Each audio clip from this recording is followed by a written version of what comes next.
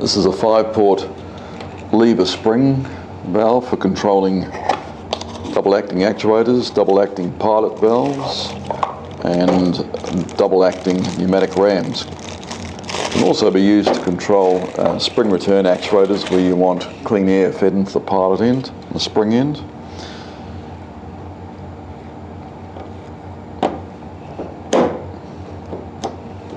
The valve is lever spring, so you pull it over, when you let it go it springs back to its original position. Comes with a panel mounting nut, so you can put this against a panel and mount that in like that. Also comes with these 3 mounting points, mounting screws, so you can bolt it down to something.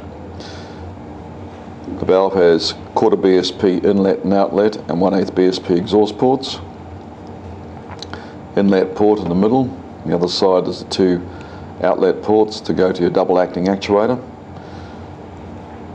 There is a legend on there showing you which way you can pipe up the valve.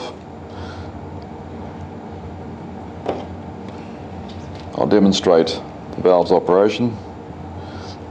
Put a fitting into the inlet port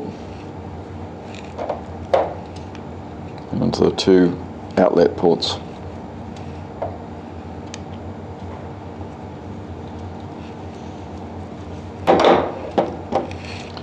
Put air supply into the inlet port,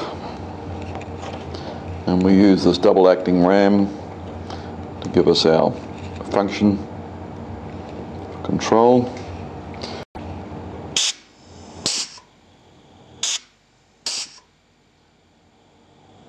Operate the lever, the ram goes out, let it go, and it exhausts back in.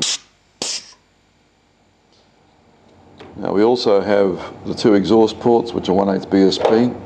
We can put into those little silencers to control the exhausting and make it quiet. And you can also stop dirt going being sucked back in again. We also have the optional silencer regulator, which we can control the speed of the ram at the same time as using the silencer to control any dirt and noise. These 2 units will give us independent control, both opening and closing.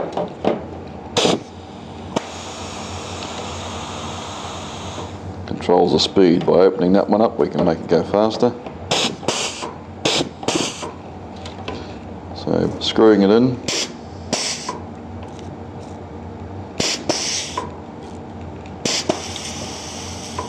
likewise with your other unit, 2 independent controls.